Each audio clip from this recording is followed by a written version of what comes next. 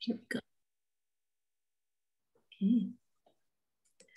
All right, well, happy Saturday. It's July 10th, 2021, and we welcome you to Paint Branch Unitarian Universalist Church Adult Faith Development Program. If you're here for Birding for Life, you are in the right place. Today we have Reverend LoraKim Joyner, Dr. Reverend LoraKim Joyner with us today. And we're really looking forward to having her. This is the second session of the second class of Birding for Life. And we also invite you to join us for Sunday services at 10 a.m. every Sunday. And you can find a link to our services on our Facebook page. We would love for you to join us. All of our services are virtual right now. And may we just light our chalice to remember that our connection to nature and other species is still sacred and still good for ourselves and for the earth.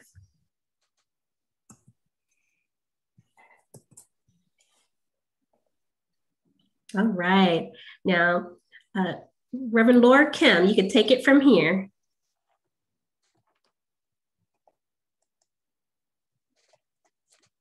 Lovely, lovely, lovely. I'll go ahead and share the screen.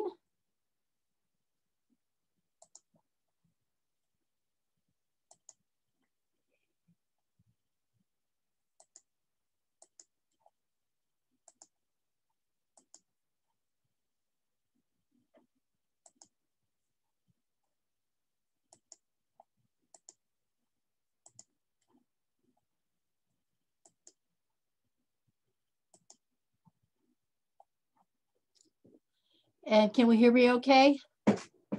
All righty. Thank you so much for having me here. And there aren't many of us on, so please feel chatty if you'd like. Use the chat. And of course, interrupt me as well, because I can't see the chat so well right now. And I'm with the Unitarian Universalist congregation in White Plains, New York. And this is part 2, but it really does its own thing. So it's okay if you didn't come to the first one. And I would like to begin with opening words, a meditation, as you will, because we're here on Zoom, we're not out with the real birds. So let's pretend we're out with the birds, and we're going to listen to a little bit of music. And these are starlings, and they're doing a flock phenomenon known as murmuration, and it's set to Pachelbel's music. And I'm going to go further into it, and let's just relax into this and have this be our bird moment, and it might last for a couple minutes. All righty.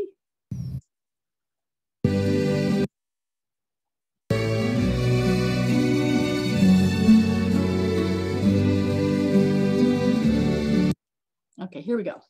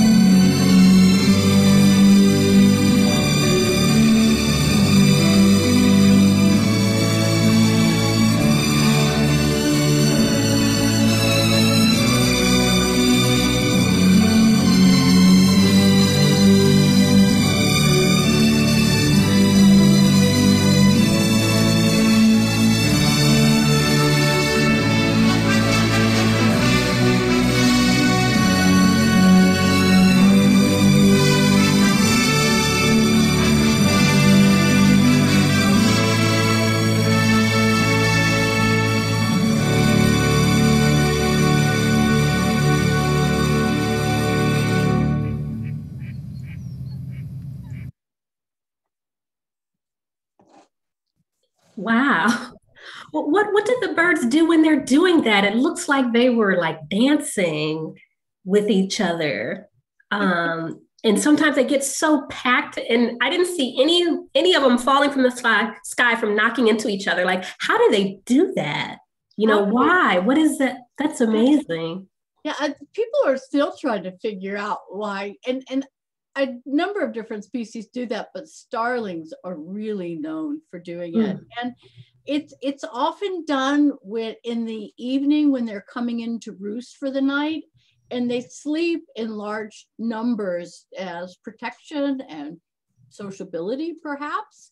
And so they're coming in, and then why do they do quite that dance before they decide which trees to land in? A lot of birds do that. They flit and they play from tree to tree before they settle in. I don't know if they're being sociable, they're looking for mates, they're trying to evade predators with all that movement, and they're not quite sure which tree to land in. And so they're using group flock wisdom to tell themselves, what are we going to do? What are we going to do? What are we going to do? Okay, we're going to land here, and it's safe here.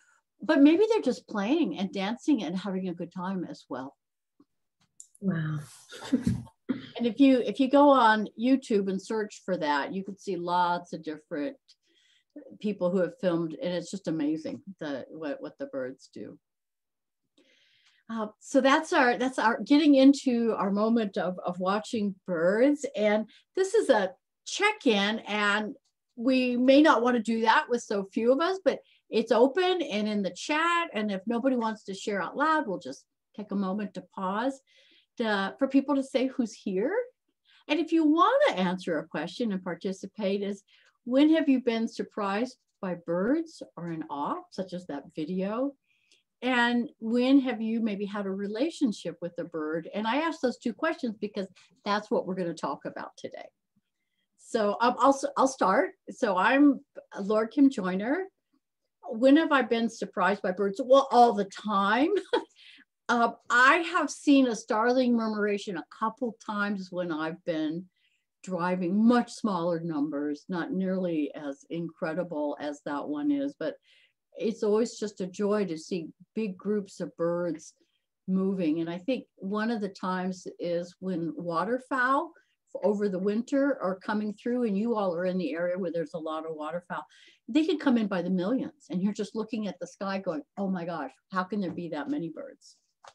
So that's my check-in.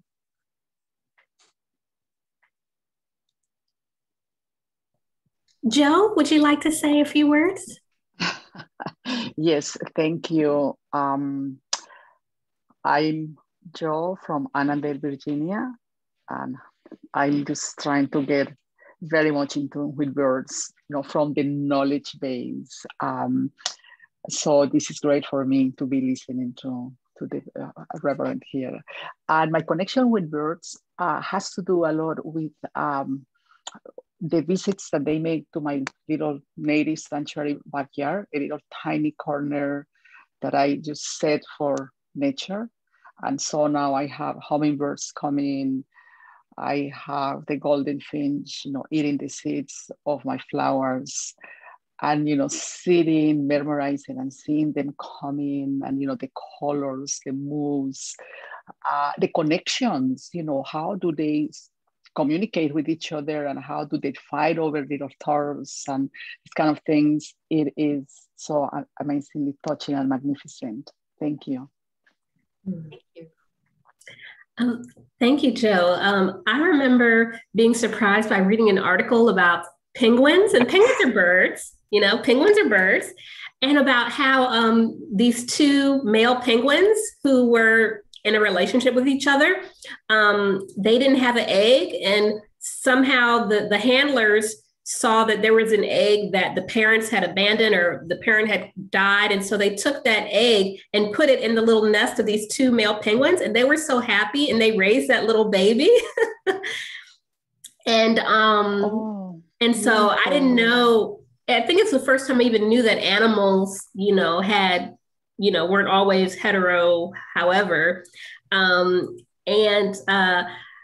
relationship with birds. I remember like a little baby bird had fallen from the nest and trying to, to make it better. And then we put it back and then the mom kicked it back out again, and then I think, if it smells different or something, you're not supposed to touch the bird, and just remembering how, the circle of life and just how delicate those things are, and how sometimes you have to reach out to experts and not try to do things yourself. Birds are more complex than we think they are. Oh, I can just put them back in the nest or whatever. Like, you got to have an expert because they're complex and there's things that you may not know. And I mean, I had a cousin who had birds and they would sing, and sometimes they would fly around and come back. They just seemed to, they brought her a lot of joy and they seemed to be happy. But I always wondered, particularly with birds, some birds who fly, is it really good to have them in the house in a cage? It didn't seem right to me. And I remember thinking that, and I have cats and they're indoor, outdoor, because I just can't imagine holding hostage an animal. My cats come back because they want to. I open the door. The door is open for them right now, the little sliding door. I open it in the morning. They can come in and out as they like. So I just think about that. Yeah, you bring up the idea of how we're in relationship with birds, and we're going to talk about that when maybe we're not even talking to them or around them, but we see them in our feeder, and our cousin has them, and we're thinking about it, and so that's being in relationship. And if you want, towards the end, we could talk about what to do more with baby birds that fall, and we can talk about birds in captivity. I could say an awful lot about both of those, but why don't we just hold that? And if we like and you're interested, we can come back to it. So this is just a teeny piece of a review from last week, is why watch birds. And humans, we are fed through the possibility of transformation, of changing our lives. And it's also physical and mental health to connect to nature and wildlife and birds. And it can help us do better care. I say here a more just biotic community, but that just basically means more compassionate care, how to take care of those baby birds that fall out of the nest, how to make them a moral decision, whether we can put wild animals into cages for our own company and desire. So all these things is what we're going to talk about today. And just a little last piece of review is birds help us increase our connection and care. That's sort of why I'm interested in giving this presentation. By growing and there's these 5 different kinds of intelligences and there's more than this, but we're born with these and we can grow them all. And so last week we did multi-species intelligence, which is just really asking, what do birds need and feel? And that's what we really concentrated on last week, is understanding a bird and a bird's life. And this week we're going to do ecological and spiritual intelligence. And I'm not going to say much about emotional and social intelligence, but one thing, and here we go. So emotional, social, and multi-species intelligence is really just asking the question and learning to get better at asking the question and listening. What am I and others needing and feeling across the species lines? And the more of these intelligences that we have, the more we can care for ourselves and others and the earth and our organizations. And we can all be healthier if we grow these, and we can all grow them. Some are born with more than others, but it's always something we can intentionally work on. And so in bird walks that we give, I live in the New York area, we'll do a bird walk and we take time, sort of like what you were doing, Ebony. We were taking time to connect and say, what do you feel and need when you see those birds, and what does a baby bird need? And so we're connecting and building community, and we're listening to one another. we're not just identifying, oh, that's a red start and it's a juvenile and it's second year's plumage. We're not just doing that. We're building community and we're listening to each other. And we're doing this because we want to be healthy and we want a just human community too. And so we're paying attention to the various oppressions and harm that come to both people and the earth and wildlife and birds from the same oppressions. And I'm not going to talk any more about justice than this, but I just want to say that birds are a window in to take care of ourselves and other people, and of course the birds and life on this planet. And if you want to know more about this, I'll give you some resources at the end. So Reverend LoraKim Joyner, I just want to welcome Carmelita to the class. Hi, Carmelita, good morning. She probably has to work to get herself off of mute. Good morning. Great, thank you for being here. Just want to say hello. Oh, that's great. That's great. Good to see you. And chat away at any time and ask any questions, please, all of you all.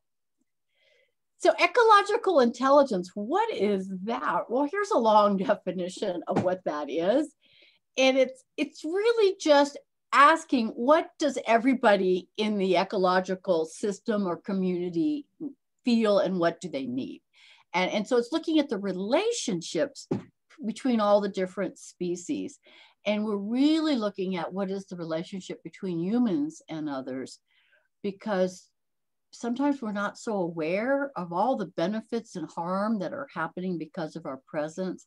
And so we're paying attention to this so we can minimize harm and maximize flourishing for all, and ours included. So we're paying attention to stuff that's going on. And so we're going to talk about ecology, but we're going to concentrate on birds as a way to grow our intelligence of the relationships that are all around us.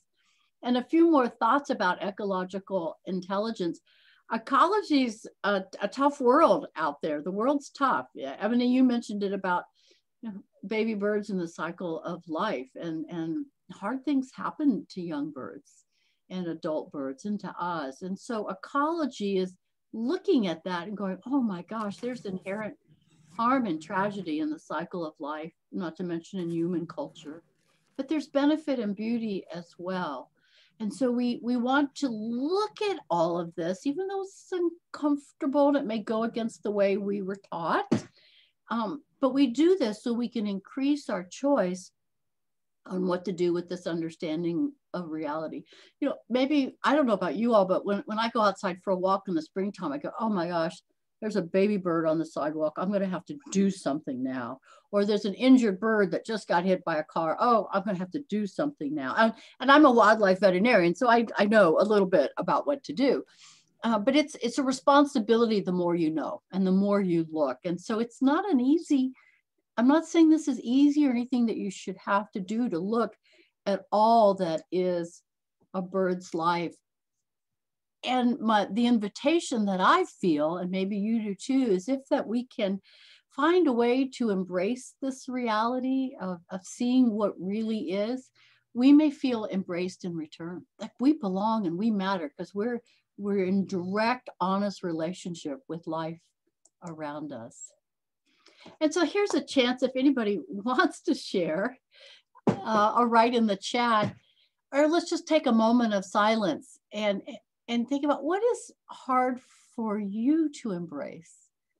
You know, this is a chance for us to check in with emotional and social intelligence. And I just threw a couple of things out there that may be something that's hard for you to accept, or maybe we just want to talk about wildlife and the earth. And that is blessings and sacreds to the people who are depicted here. It was a burial site in South America, and male and female, and they were buried together as if they were embracing. So I use that kind of maybe challenging picture to show about how we can embrace that, which is hard and scary. So I don't know, does anybody feel like they want to share here? Or give some examples about what may be hard for you and others you know to embrace? This is Joe, Reverend, and I think that I think that in general, as part of the human nature, we are not equipped in our culture, different from other cultures, to embrace, all the elements that you are talking about, the cycle of life. If, you look on the native and the original people's cultures, they are so in tune with nature that, in some places they celebrate, the passing of a person because they have an understanding of going to a different dimension or whatever, the philosophical construct that they have. In our case, that sense of embracing reality and life as it is and seeing that suffering is help us grow, and we are stronger after suffering. We don't live that in general. We are not taught about these kind of things, and so when there is any loss, when there is any death, we go desperate and crazy, and our suffering, it is devastated, and it is it's sad to see some people who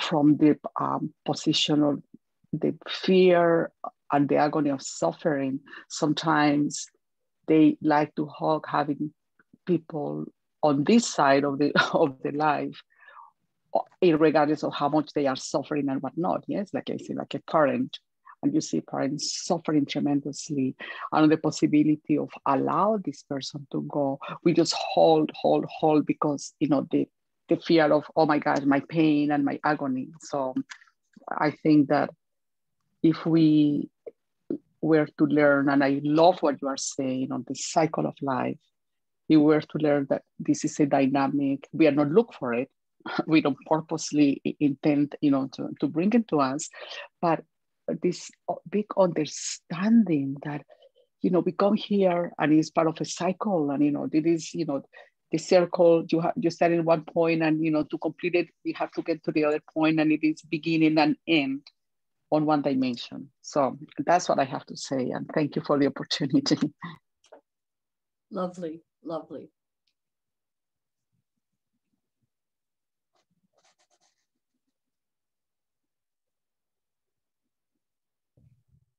I don't have anything to add. Alrighty. I'll just add one little piece that's going. I struggle with all of those. I can push away reality at all kinds of levels, and that's the work. That's my work in the world. So being in healthy and honest relationship with all that is can come about knowing ourselves and our world. And so the more we know ourselves and the world, the more we can have an honest and caring relationship with ourselves and with other people and with other species. And so the birds, by seeking to understand birds and our relationships with them and using them as a tool to grab our attention, because birds can really grab people's attention. I heard something about a marketing tool. If you want to sell something, just slap a picture of a bird on it, because they often grab people's attention. So we can use birds as a means to grow to understand ourselves and others. And the vision in using birds as a spiritual practice and mindful practice is to help us accept what is reality. And part of that is accepting what is a bird's life. What's going on with the birds and what's going on with everyone else. This is a picture of a family I know in La Mosquita, Honduras. I work with this village together. We're trying to work on improving livelihoods and saving their endangered parrots. And so they take care of parrots and release them, and some come back and want to be fed. And so you can see some hard things in there. Birds are being stolen, they're endangered. You can see the dog there is very thin, doesn't have a high quality of life. And the people, I will make no judgments or pieces about that, but some would say that they have a low ability to use resources to improve their health and their choices and their education. So, wow, there's a lot going on there. And what is hurting the parrots is hurting the same pieces of oppression and economy is hurting everybody in that picture. So birds, if we're paying attention to birds, it can point the way to suffering and tragedy. yikes. So the vision is how to maybe not be at peace with that, but to go, that's part of life, and we accept it so we can change it, right? You know, it's sort of this spiritual paradox. So what I want to lift up is this quote that came from a movie, The Thin Red Line. It's about World War II, and the hero is fighting in the South Pacific, and they just bombed. There was bombing on a hillside, and it bombed a tree that had a nest of parrots, and the baby birds fall out of the nest, and they've been hit by the bombs, and they're dying. And the hero of the movie looks at this bird and says, one man looks at a dying bird and thinks there's nothing but unanswered pain, that death's got the final answer, the final word, that it's laughing at him. And another person sees that same bird, feels the glory, feels something smiling through it. And this is often what is the mindfulness practice, spiritual practice for many of us in our various traditions, is how do we connect to all that is, even when it includes death and loss and suffering? Because if we can attune to that and be present to that, maybe we can be more attuned to belonging, love, compassion, and care and justice. So we're going to look at all that a bird is for the rest of this presentation. And I'm just sort of being funny here, but okay, so what's a bird? Well, you know, birds poop, right? That's what they do. Well, let me tell you a little bit about bird feces. So here's a little more scientific piece of feces. And I was leading a bird walk once in urban Nashville, Tennessee. And we were at a spiritual retreat center, and pigeons had perched along a gutter. And so there was a lot of pigeon feces spread out on the sidewalk. And so I got up to the sidewalk and I started explaining to the people on the bird walk what's going on with feces. And what I said was, well, here's a bird dropping, and the colored part is, you know, like what we would have with number 2, our feces. And the white part is called urates, because what birds do, they take the water out of their urine and it concentrates as a white paste.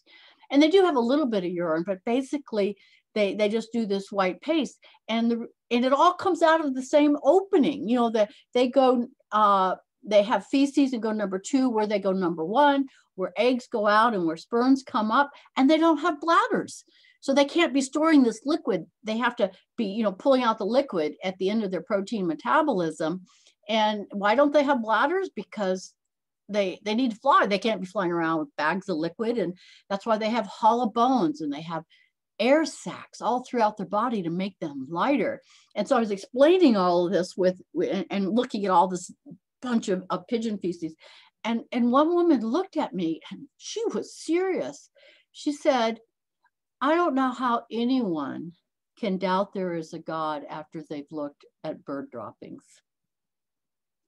She was in awe of the bird droppings and how birds are put together. And her gateway into that moment of awe was pigeon droppings on a city street. So go out there and look at bird droppings. Not maybe as pretty as the birds themselves, but you'd be surprised at what you could find. Now that looks a little bit like a bird dropping, doesn't it? That's a moth that fakes looking like birds droppings so they won't get eaten. And if you go on the internet, you'll find a number of it's insects, but there's a crab that does it as well, and spiders that they fake looking like bird feces so they will not get eaten. So go on out there, explore the world, and look for bird droppings. Another way that birds help us know about relationships, this is a little more scientific, and I'm going to use the word interdependent beneficence. And what this means, we're all connected in health, that one species can help a whole bunch of species. And so when we go out and look at birds, it's a way to see how all those relationships connect in health, us included. So this is a classic example of Yellowstone. And here are the wolves. And the wolves, what they do is they hunt the elk and the deer in the area, And by hunting and eating and preying upon the elk, it keeps their numbers down so they don't overgraze. And if they overgraze, if you don't have wolves to eat the elk and they overgraze, the rivers are not as healthy and the plant diversity is much lower. So it can't support as many as many species. So, you know, here is, if we take out the wolves, the predators that are helping the whole environment, we have an environment that doesn't have wolves, and it's got less animals, and it's got less plants. And so that they all are depending on each other, even though the wolves are killing, and that killing is part of the health of the system. And so I want to just bring up another example of this interdependent healthiness, and I'm going to use parrots as an example because that's who I work with. Parrots, especially the large parrots, they fly around with seeds in their beaks. And so here we are. Here's a small macaw from South America. Can you see he's carrying this really big seed? And we've got some other macaws carrying seeds. And then here's a little parakeet, just a little parakeet eating a piece of fruit. So they also poop out the seeds. But what they do, they're known as seed dispersers, and they fly around. And without parrots, we don't have as healthy as a forest because they're planting. They call them the farmers of the forest. And so we need parrots because they make the forest healthy. And if the forest is healthy, it helps all the rest of the wildlife. And then it helps the people that depend on the forest for clean water, for food, for good soil, and for spiritual reasons too. And so this is, you know, how we see all these connections, because people, you know, sometimes ask me, what does it matter that people are stealing all the parrots out of the forest for pets? Why do we need parrots? It's like we need wolves. You know, we need every piece of us in these relationships for it to be healthy. And then I want to talk about interdependent maleficence. This is where harm is interconnected and related. And it's sort of the opposite. If you take away the wolf, which is what humans do, then we're harming more than just the wolf. We're harming the whole habitat. So this is another way that we can use birds to help open our eyes about how complex harm and benefit are in the system. And this is just showing that a forest that has been taken out. And so humans have to put up nest boxes because the birds have nowhere else to go. And this is actually true. You know, we take out lumber for to build houses or to put in an agricultural field, and we're hurting. So we don't have the birds, we don't have the parrots, and then we don't have a healthy forest again. So there's this cascade of harm. And so I just want to share some indigenous knowledge that was shared with me in the area of La Mosquitia, Honduras, here on the coast. It's the second largest remaining forest in Central America. And it's a place where they have these large seed dispersers. This is a scarlet macaw. And they nest mostly in pine trees. So can you see the eggs down there? And here are the chicks, a couple weeks old. And here they are about 9 weeks of age here, almost 10, and getting ready to fly. And this is a pine tree, and this is one of the mosquito men who knows how to climb trees. How does he know how to climb trees? Because they used to take the parrots and sell them, and then they almost went extinct. And so the mosquito people said, well, you know, we'd like to come back from that. We'd like to have our parrots back. Would you work with us to do this? And I said, sure. And right before my first trip, Tomas, it was an indigenous leader for this area, suffered from the illegal nefarious elements that want to take these ancestral lands. So here's what their villages look like. And people in the villages were having to flee because drug traffickers and people who wanted to take the land illegally were threatening the people. They were burning them out of their home.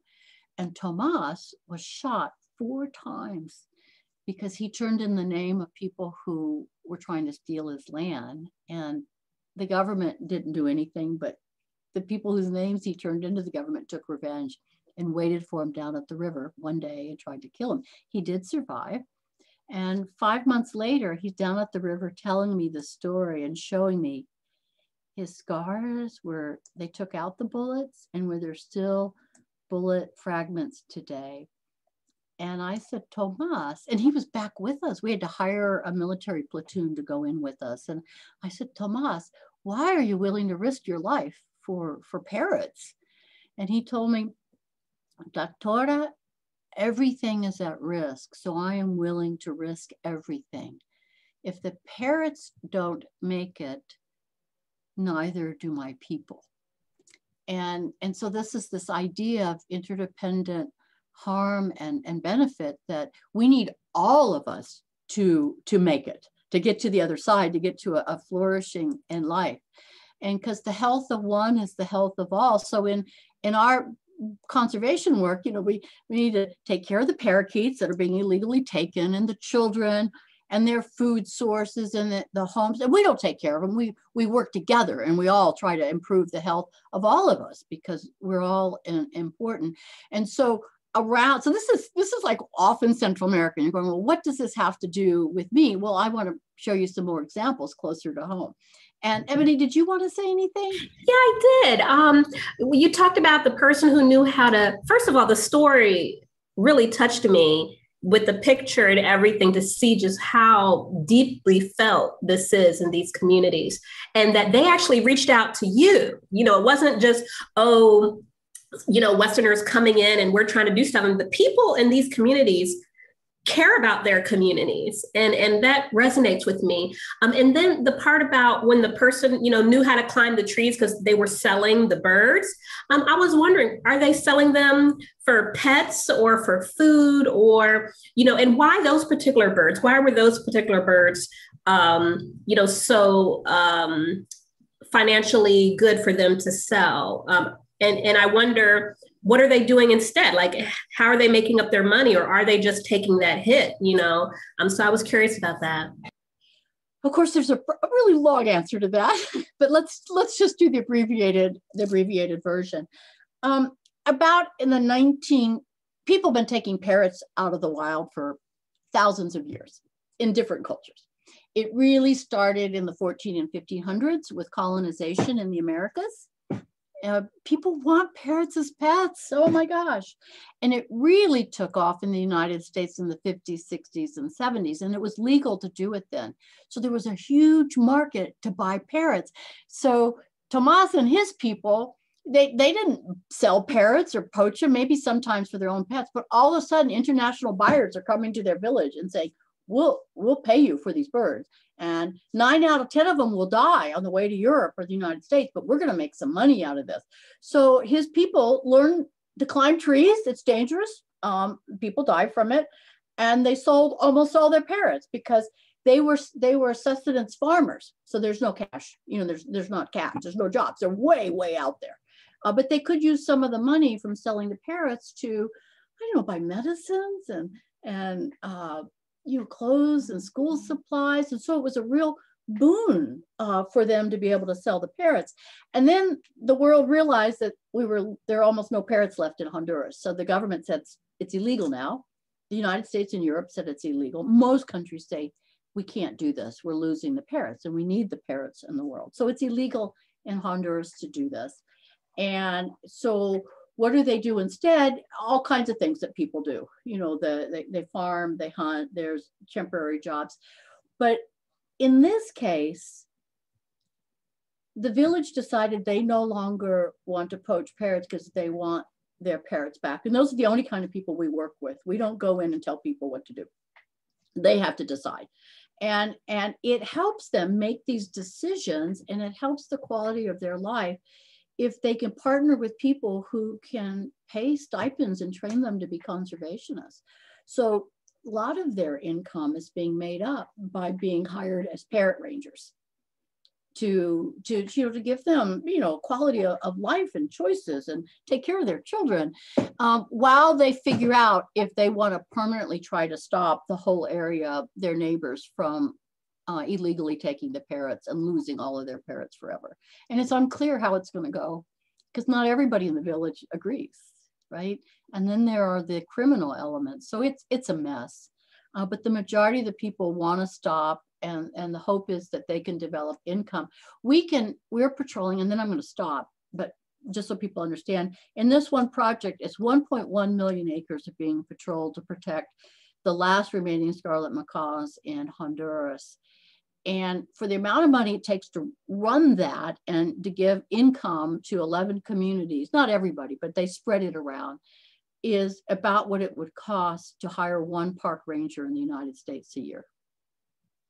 So it really has an impact on their quality of life and their choice and their autonomy for not much money.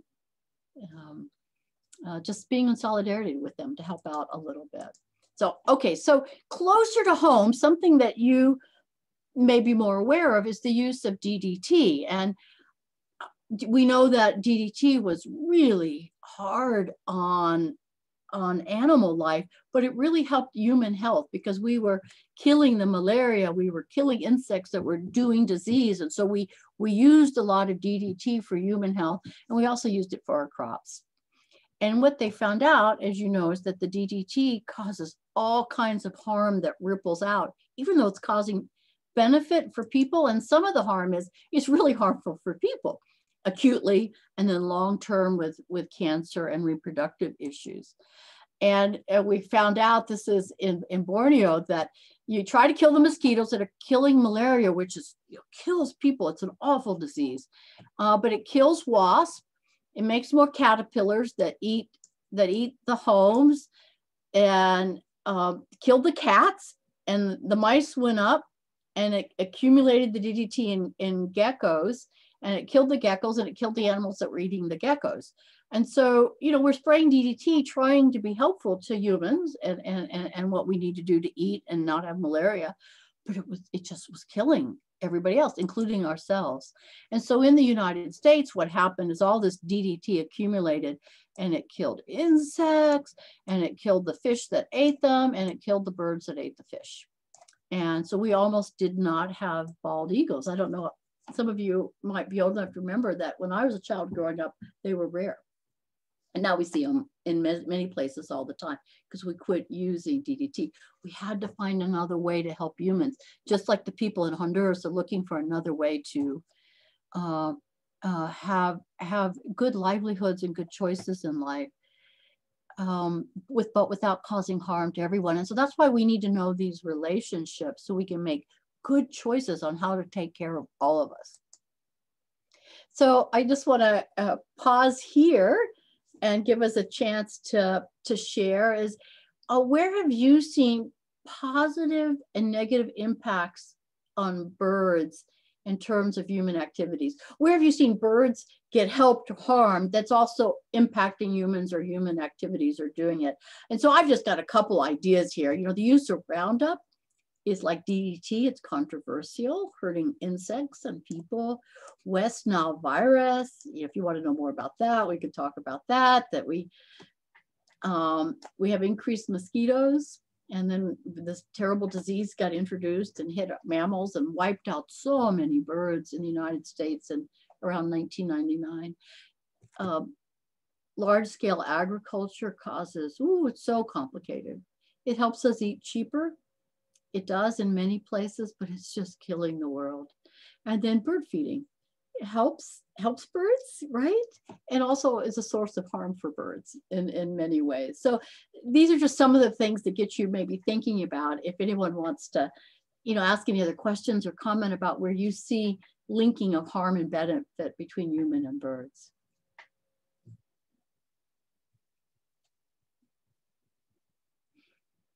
And again, I don't have the chat up, so maybe you want to write in the chat. And maybe we don't have much to say here. I don't see anything in the chat right now. But I've seen a lot of positive stuff around people with bird feeders. And I know with my family, my kids built a little bird feeder, hoping to, because we have some really pretty little birds in our neighborhood. But then the squirrels liked it a lot. And so we saw more squirrels than birds. But, and then I have a friend of mine who sends me a little card in the mail, maybe once a year, saying something like, I think it's near the winter time. She says, if you have scraps to throw away, toss them outside because the birds could eat it or something like that. So I think people try, but I don't think we're as cognizant about the chemicals, though. We're all learning, aren't we? And I see there's the question about how does bird feeding harm birds. It's so complex. The two of the most obvious ones that is just much easier is that bird feeders are a source of infectious disease. And so you can clean your bird feeders, that helps, but they're all there sharing it. So there are a number of diseases that have been really hard on birds because they congregate at bird feeders. And there's one on the West Coast right now. It's a form, I think it's a form of salmonella that's in California and the West Coast.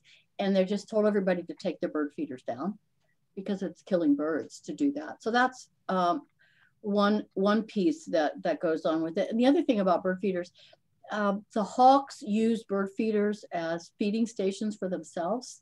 So they know where the bird feeders are, and they pull birds off of the bird feeders. And that's a piece of it. There's some sense they don't really get over dependent on the bird feeders, maybe, but there's some sense that it takes resources to feed birds. That seed comes from monoculture systems, and it takes fuel to move the bird seed. And so some people would suggest that the more ecological friendly thing to do is to plant bird friendly trees and bushes in your yard, and don't be moving bird seed across the country and from one country to another, because that has an ecological impact. And there's so many benefits. I myself don't have bird feeders because of all these reasons. But when my sister came to live with me and she was dying, she really loved birds. So I put up bird feeders on every window and place around our house. So she was never without birds in her final months. It brought so much beauty to the household and to her life, and it helped us connect and talk about birds. So, I just had to weigh benefits versus the harm. Beautiful. I like you, Reverend, stop having bird feeders. At the beginning it was, the idea of, how to attract them and have the bird feeders. But as I, learn more and more listening, like knowledgeable people like yourself, then it is that the bird feeders for me are the plants.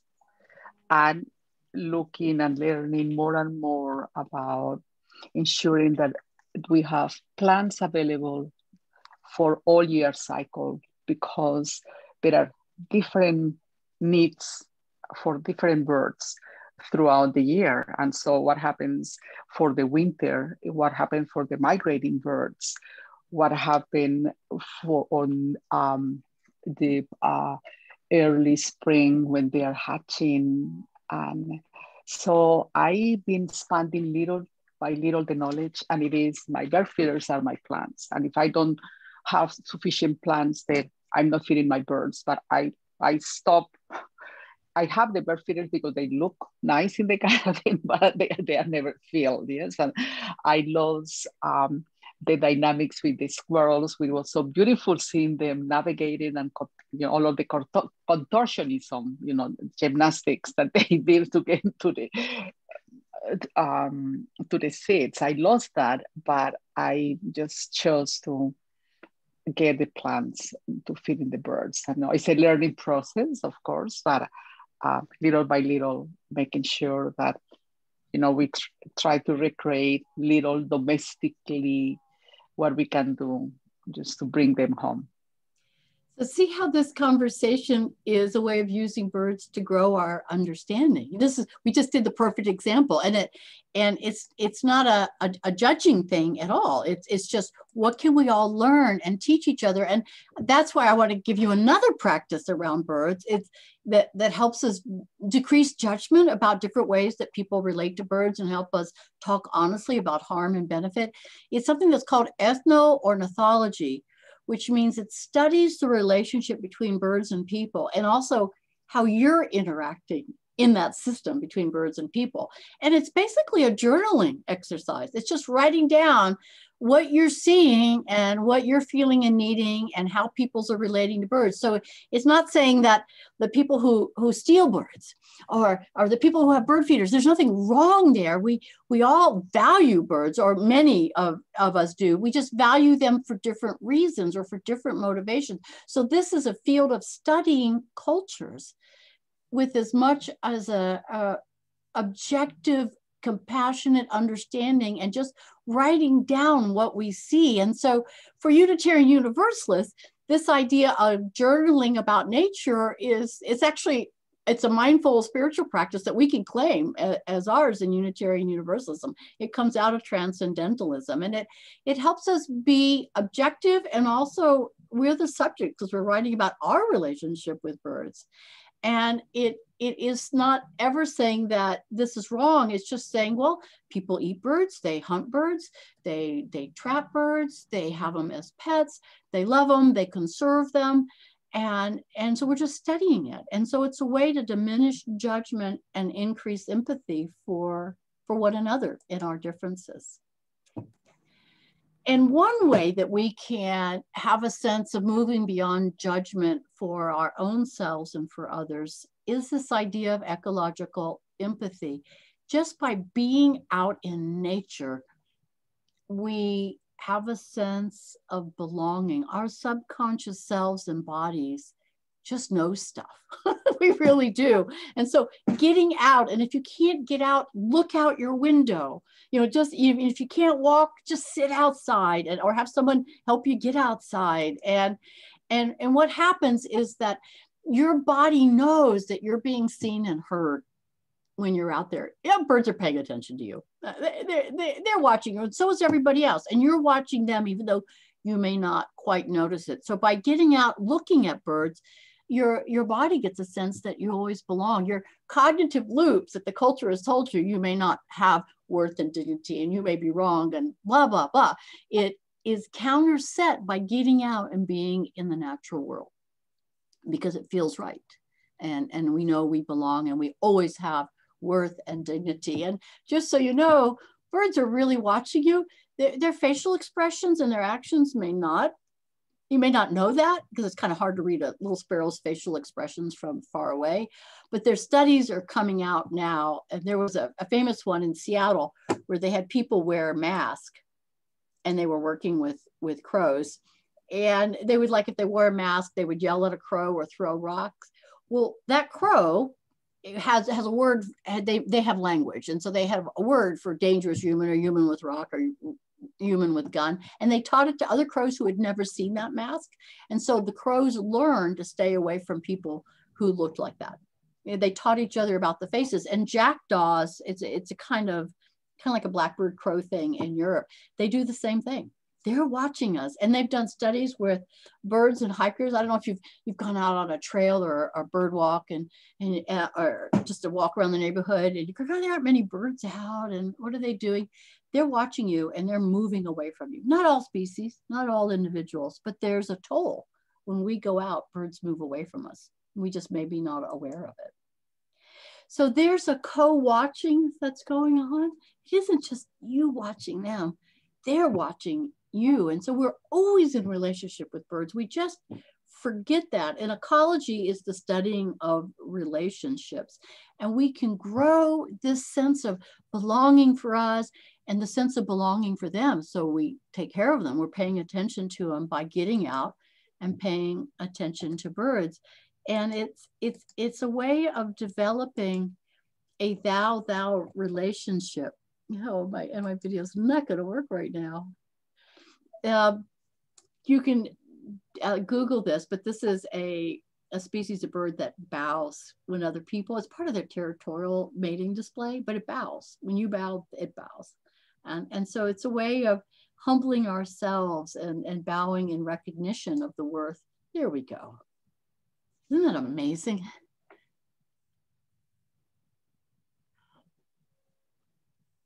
So this is how we can grow our sense of being in the presence of the holy other when we are watching birds, being open to everything that is. And just so you know, if you get outside to do birds, even if it's miserable weather, the benefits of being outside or going for a walk still help you, even though you may be fuming the whole time or it's too cold or you're miserable, you still get the health benefits. So look at that list of what happens when you go out walking. And if you can't walk, just sitting. And if you can't walk, look out the window. And if you can't look out a window, look at a video. You get decreasing return for all of these levels, but it still gives a help. And so the more number of trees you have, the less crime rates you have in an area. You have more healing, increased relationship health. So get out, and birds help us get out, you know, because they're usually outside. And so we have to get out to do that. And another really neat thing about birds is we're often having to look up, and looking up, you're just not going to believe this. Looking up, they've done tests on this too, causes greater kindness and compassion. It causes a shift in the integration of our neuronal pathway. So we have more integration and more sense of wholeness and empathy and belonging by looking up. And also looking out over oceans and far distances. It's similar, but looking up is really important. So that's another benefit of the birds. And they've done a study where in Europe, they figured out how diverse areas were with birds. And that means how many different kinds of species. And they found that life satisfaction of Europeans went up the more different kinds of birds they haven't had near their home. More birds makes you happier, as much as money does, is what this study showed.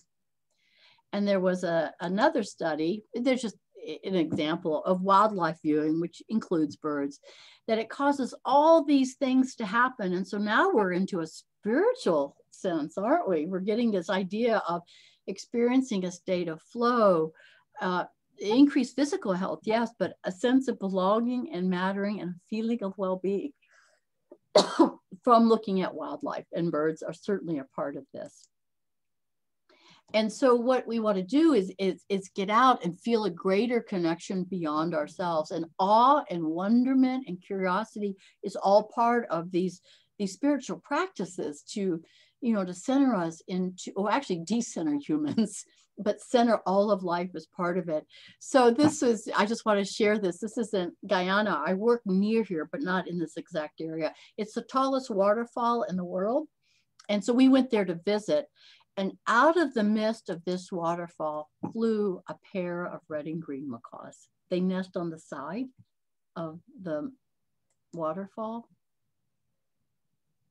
So that was a transcendent moment of awe and beauty that stayed with me and still is with me. And so birds can help us have these incredible moments and shifts. And they can also do it really slowly, just every day. Thinking about birds or getting out there, it adds up. Just little, oh, look what that bird's doing. Oh my gosh, what's happening? And so we have just, I think this is our last sharing piece before we close up. Have you ever had a sense of just being speechless when you've seen a bird do something, or a number of birds? And you can put that in the chat. And we're coming up towards our end time. Ebony, we wanted just an hour and 15 minutes or hour. You're on mute. Yes, I was talking to myself for a minute there. I was saying, yes, it's a good time to begin to wind down. Yeah. Okay. So maybe we'll just kind of hold that to the end, and let me just finish up with a couple things then. Okay. Mm-hmm. So spiritual, well, wait a minute, let me stop. Do we just need to stop, and I don't need to do this last piece? No. Go ahead and do this last piece. That's fine. Mm-hmm. Are you sure? Yeah. Mm-hmm. It's all good. So spiritual intelligence, and I'm going to go a little quicker. It's the big view. It's about going beyond our ego concerns. It's about knowing that there's no separation between me and the rest of the life. And so the practice is to imagine that you are the whole, watching the whole. And I just want to say that there are various spiritual traditions that encourage this. I think all of them do.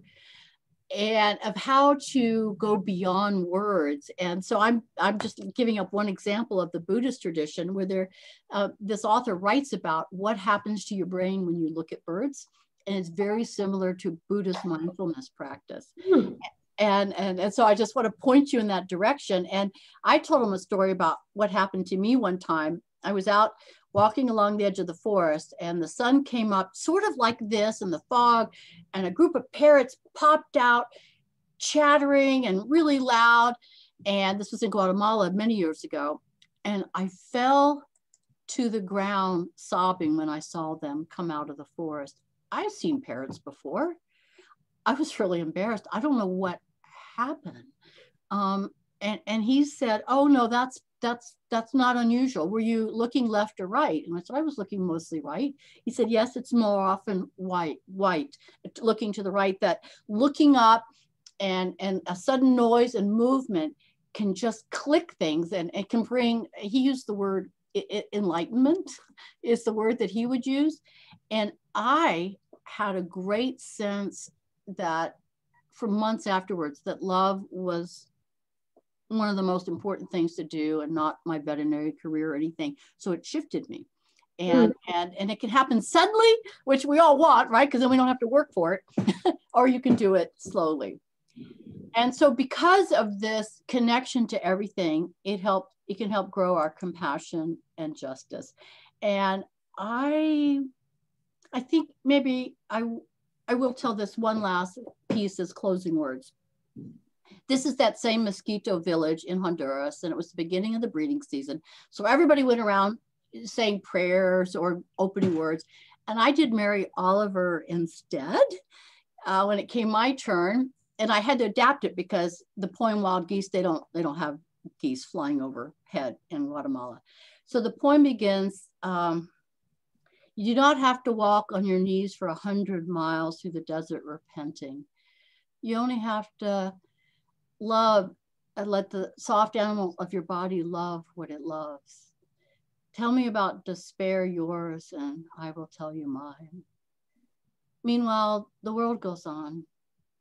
Meanwhile, the wind and the clear pebbles of the rain are moving across the forest, the pine trees, the bean fields, the rivers, the jungles. Meanwhile, the macaws high in the clean blue air are heading home again." And just as we got to that part of the poem, we heard off in the distance 5 scarlet macaws, they're pretty loud, coming towards us.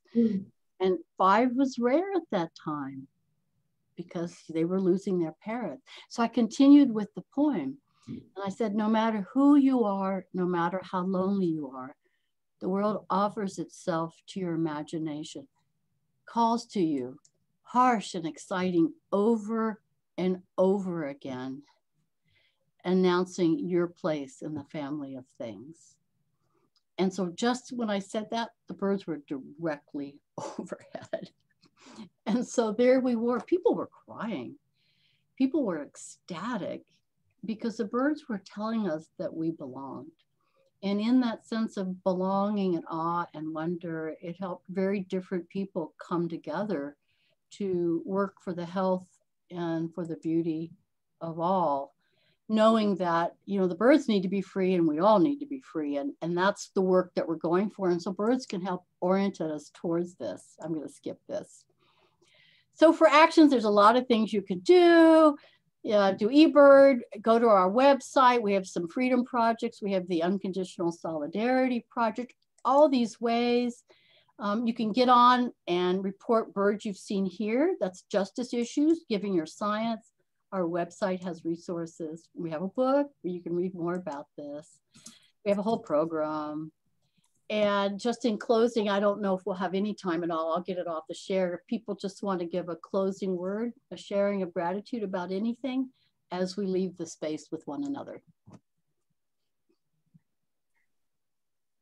I saw something in the chat. Carmelita says, will people ever choose birds over themselves? You want to say more about that? Or maybe you're just kind of musing, you know, what about humans? We're so hard on birds. Maybe we ought to consider their well-being as much as ours, or at least more. And for me, it's when I go out and I work with parrot conservation, I don't know who I care for more? Am I writing grants for the people or for the birds? Yeah, I'm going, what? How do I write this grant? How do I do this? And the answer is, of course, both. Of course, both. Thank you. I've put the website to One Earth Conservation in the chat. Please donate to this nonprofit. Reverend Dr. LoraKim Joyner is on the board of this nonprofit, and it's what provides sustenance for her ministry, for helping those communities who want help and who ask for help in conserving their birds and in connecting with that love with everyone and every living being. So please donate there. OneEarthConservation.org. One like ONE, OneEarthConservation.org. ONE earthconservation.org. Please go there, learn more, and donate. Please give that gift. And if you just want to chat or have any more questions or comments, it's kind of hard. Oh, we're just going through this thing. I'm fairly open to conversation on email. So there's my email address as well. Thank you. Thank you. Yeah. All right. So so let me share my screen briefly.